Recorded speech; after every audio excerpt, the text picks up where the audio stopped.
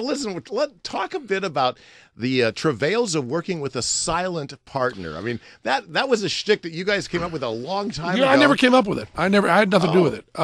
Teller was actually working silently before we met. Is that right? He was a high school Latin teacher in Trenton, New Jersey, which is hell. And I'd be both Trenton, New Jersey, and being a Latin teacher in Trenton, New Jersey.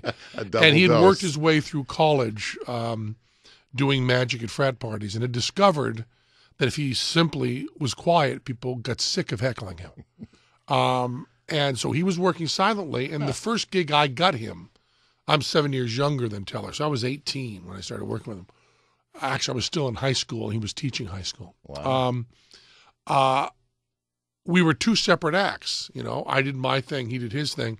And then if we wanted to do something together, we had to keep the integrity of the solo acts. Yeah. So we never got, I was talking to Tommy Smothers a lot about the idea of one of a team being silent. And I said, well, the problem with that is there never was the idea. Most of the stuff we do is very premeditated, and we usually have very pretentious BS answers to why we do it. But this particular one, I think we have to go with chance. Is that right? Well, how perfect for magicians, after all. And then, so now I mentioned, I think of your act as sort of a postmodernist magic. Was that part of his shtick too, that you sort of revealed the... No, that wasn't part of... So that really is your... Well, it comes out of my... incredible hatred and distrust of magicians. I mean, and I don't mean that with any sort of joke at all. Yeah. I mean, my feeling was having an art form that dealt with deception was not beautiful to me. I was always a fan of people that tried to cut through deception. I mean, my heroes were Lenny Bruce, wow. Mark Twain. My heroes were George Carlin. My heroes were the Velvet Underground, Frank Zappa, Bob Dylan. And I didn't think that that anybody who was bragging about deception was someone interesting to me. And then Teller had a kind of directness that I thought was kind of beautiful. And then we started out with this topic sentence of, could we do a magic show and be honest? Now, obviously, I have to lie to accomplish the tricks, but I try to do what feels to me like a different kind of lying than other magicians do. It feels to me different. It feels to me like there is a shell of honesty, and that the audience is in on it. I mean, I try to never lie unless the audience knows now he's lying. Whereas you'll find with other magicians, David Blaine is trying to convince you he really didn't eat. Yeah. So, I mean, there are people that are really starving. Why is that interesting? So, are you on the outside of the camaraderie of magicians? Not really. We simply got old.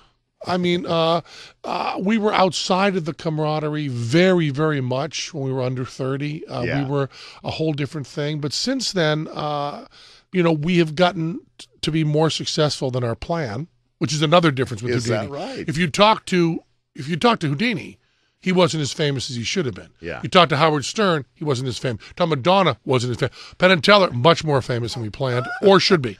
Well, our plan was 200 to 300 people. Wow. And when we played the Paramount, we'd be playing 3,000. Yeah. So it's, an order of magnitude more successful than we deserve, which is a good idea for a poster. Penn and Teller, an order of magnitude more successful than they deserve. I think that that with the success we've gotten, having a theater in Vegas called the Penn and Teller Theater, and having been, Magicians of the Year a zillion times, and having people associate us with magic, I think it's kind of a losing battle to say we don't fit in to magic from either side. I mean, I suppose I would like to say we're special and don't fit in the magic community, but I think that's a lie on the face. Well, because in some ways you've co-opted it. Yeah, exactly. You're now defining it. And it's co-opted us. I mean, both at the same time. And that's okay, You mentioned Lenny Bruce very interestingly. I was wondering about, because now you are I saw you all the time in Politically Incorrect. You're practically a regular on Fox News, it feels like, with your own show, Bullshit. I mean, you are now as much known for your I don't know if it's political or cultural stance. Nut. Your I think opinions. nut is the term you're going for. My nut opinions. There you go. But I mean, how is that? Is that where your real, heart and passion lies these days? And is that going to get in the way of your entertainment? I don't know. It might. It might be a bad move. I don't know, and it's mostly because I don't have a business plan. I mean, if you walk into our offices, as hard as the hardworking people who work for us try, there isn't really a business plan. There's no. I mean, if you walk into, whether it's Justin Bieber or Madonna, whatever generation you're talking about, they've got a plan. Then we'll move electric, and then we'll play this side. And they know where they're going. Yeah. I think naive people think that people just do television because something's interesting to them, and they go on TV and they say what pops into their heads.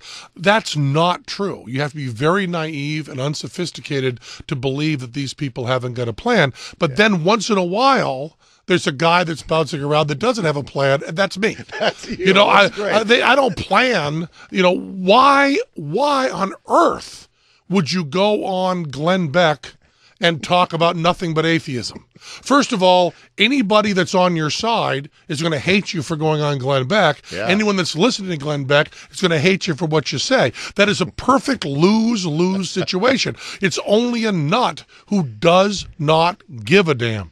So it's different from the network thing. It's not, here's a man who would not take it anymore. It's, here's a man who does not care.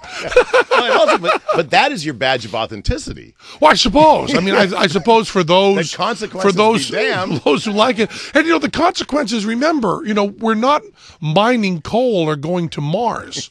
The consequences for being incompetent are very minor.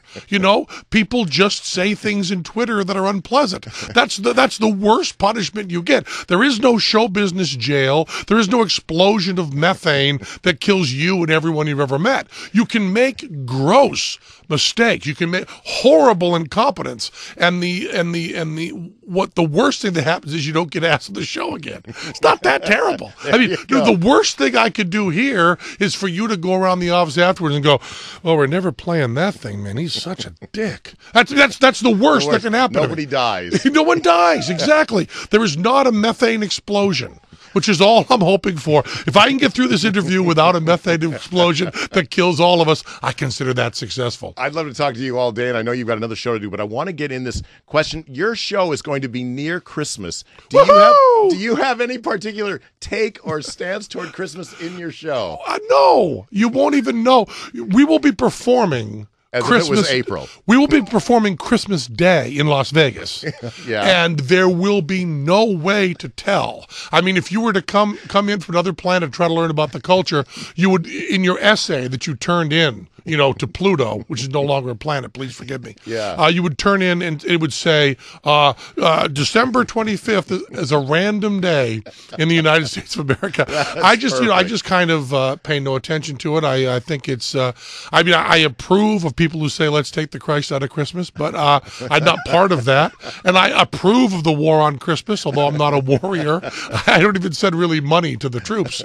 I'm just kind of indifferent. My children get a lot of presents on New Year's.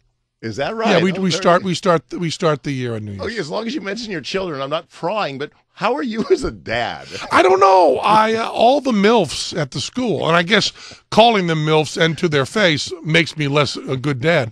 But they all talk about how much time I spend with my children because I pick my children up at school. Wow. And then I see them until 6 when I go to work. So Yeah. other fathers see them in the evening, but I see my children. It's a little, so I try to spend, I don't know, I try to spend 3 hours a day with them and more on weekends. And I enjoy them. I mean, I got my children, I'm a very old father. My children are 4 and 5. And I really, my children were not accidental. I mean, Moxie, my oldest daughter, is a test tube baby. So there's no way to pass that off as an accident. There's a lot of premeditation and money involved. So I had my children in order to spend time with them. There was no biological imperative. It was strictly entertainment. And do you... And do you do magic with them? Yes. Yeah. And if you would have asked me 5 years ago, will you do magic for your children? I would have said, shut up. You're an idiot. That would have been my answer. And turns out I do. I mean, I do a French drop and they say, Daddy, make the salt disappear. And I do. I do it all the time. I do it like that, that unpleasant uncle who does magic, I do it for my children. And they walk around. Yeah, exactly. And they walk around saying, Daddy's magic. Okay. And I would have never, I am so much too cool for that. But it turns out I'm not. Turns out I'm right in the pocket. And I really do. Final question then. Shoot. Why Vegas? I think it's fascinating. When I first heard that, I thought, that's such a great stunt because in a lot of ways you're sending up magic, and now it seems like Vegas, you'd be sending up Vegas. It was incredibly stupid, crazy idea. When we were playing Off-Broadway and Broadway in New York, and you're hanging out with all your hipster friends, and we had hipster friends. I bet. And you say to your hipster friends, we're going to go to Vegas and do a show.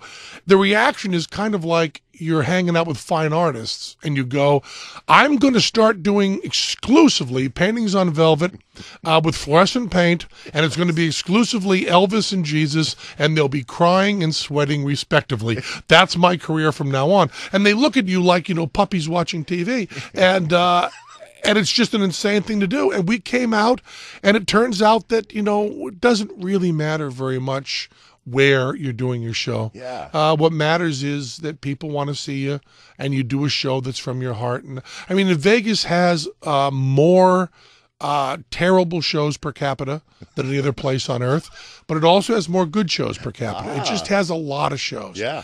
And so there are shows that I'm ashamed to be in the same town with, and there are shows that I'm proud to be in the same town with, and I believe that would be true almost anywhere. Yeah. Absolutely. And do you ever feel trapped there? obviously you get out and do shows elsewhere, but no, I really don't. It's not a gilded cage. The nutty thing about Vegas is we have more freedom creatively than we had on Broadway producing our own show with a contract that said we do whatever we want. We have more power in Vegas because they don't care.